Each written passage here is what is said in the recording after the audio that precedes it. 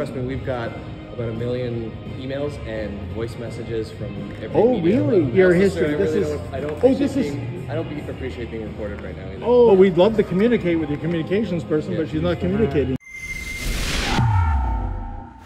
David Menzies for Rebel News here in downtown Toronto. Well, folks, I'm at the Steam Whistle Brewery, and just a day ago, this was the site of the Pierre Poilievre rally. It was jam-packed, standing room only, thunderous applause for Mr. Poilievre. But in the aftermath, there was a bitter note to the event. Nothing that Mr. Poilievre said or did, nor his supporters, but rather from the people that run Steam Whistle. And what I speak of, folks, is this letter that was sent out by Steam Whistle. I'm going to read it verbatim. Steam Whistle received a last-minute booking for this event on April 13th. Steam Whistle is in no way affiliated with Pierre Poilievre, does not endorse his political views, nor did the brewery sponsor the event. The candidate submitted an inquiry and went through the traditional booking process as any other paid client would for an event booking, whether it be a wedding, corporate event, or private gathering. Over our 22-year history, a number of different political candidates/parties from all three branches of the Canadian government have rented our community event spaces. We do not choose our clients. Rather, they choose our venue for its amenities, size, and location. We have upcoming bookings for other political events this year. Contact Sybil at steamwhistle.ca for further information.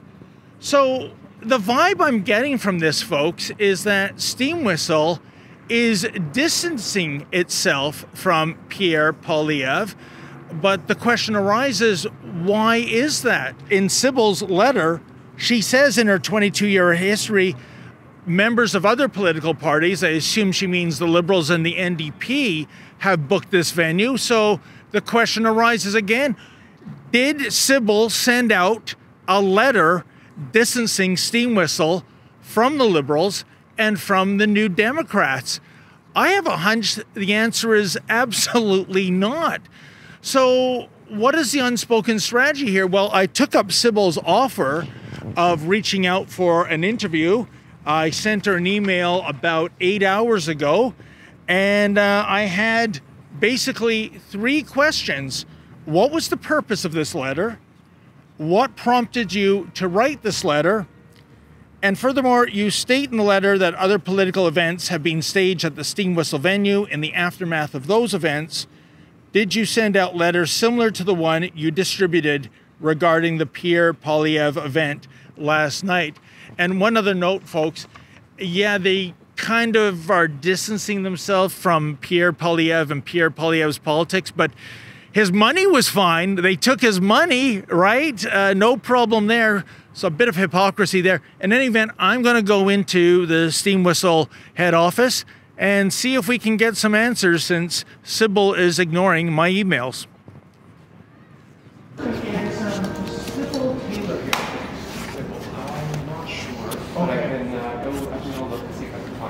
Here we are at the Steam Whistle Brewery. I've asked her, Sybil Taylor, the one who penned that letter. Let's see if she'll come and face the music now that we've made a house call. How's it going? You're looking for Sybil? That's right, sir, yes. I'm David Menzies, Rebel News, and it's in regards, sir, to this letter that went out yesterday. And she writes that for further information to contact her. I did like 7 hours ago, but it seems they're to be... just in the middle of a board meeting right now. Oh, is that right? Yeah. Okay. It just seems to me that they're distancing themselves from the Pierre Poilievre event. I can't make any comment right now. Oh, you can't, Sybil will have to be part of that, yeah. Oh, okay then. To be honest, it's just not that big of a story. It's really not. Yeah. The only thing I'm just way out of proportion. Trust me, we've got about 1 million emails and voice messages from every media. Oh, really? Your history. I don't appreciate being recorded right now either. Oh, okay then. Aren't we being recorded right now? I can see your phone's on right now. Okay, yeah. Well, you know what? I mean, that's what we do, journalism, right? No, so, I get it, for sure. And listen, I'm not trying to give you a hard time. And you've emailed her, and that's fine. I did We'll get back like to 7 hours ago. Oh, we'd love to communicate with your communications person, but she's not communicating. So there you go, folks. I think that was quite rude of them. Nobody in charge would come down and speak to me. We waited over an hour. And even though Sybil Taylor herself welcomed people to send out emailed queries for further information, she is simply not communicating. And I think the moral of this story is that when you bend the knee to the cancel culture mob, it's lose-lose. And by that I mean those on the left of center who presumably complained about the Pierre Poilievre event last night, well, they're pissed off at Steam Whistle, and with this ridiculous letter that Sybil sent out, now those on the right of center, those who support Pierre Poilievre, they're pissed off. So everyone's pissed off. It's a zero-sum gain. Well, at least I picked up a beer while I was there. Let's give it a taste. You know, a hint of hypocrisy, a wisp of wimpiness, a crumb of cancel culture. It's quite bitter. I think I shall drink something else. For Rebel News, I'm David the Menzoid Menzies.